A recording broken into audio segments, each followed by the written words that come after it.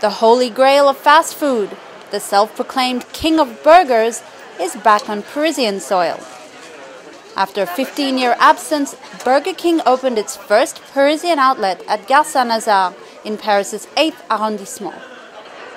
And on its first full day of trading, Burger King fans waited up to an hour to be served. But with the promise of le Whopper, no one was complaining. Ah, c'est journée illimitée, c'est Burger King là. Ah oui, moi franchement, mon temps il est pas compté, je peux rester là toute la journée s'il le faut. Juste 45 minutes. Juste, en fait, on est venu à 11 h exprès pour pas trop faire la queue, on a bien fait, parce que là c'est l'heure de manger et on est à table, donc on est content.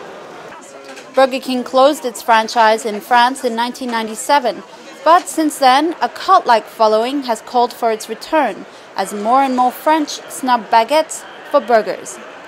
Dès que je vais à l'étranger, j'y vais tout le temps, donc ça me fait plaisir. La viande a un meilleur goût, elle est grillée, et je préfère l'esprit, j'en ai marre de McDo, c'est des bandits, donc je préfère Burger King. A survey this year by a French cabinet revealed that the fast food industry in France has grown by a whopping 75% in the last 8 years. BK is hoping to reignite the fast food battle in France. It plans to open 400 outlets and regain its burger stardom status.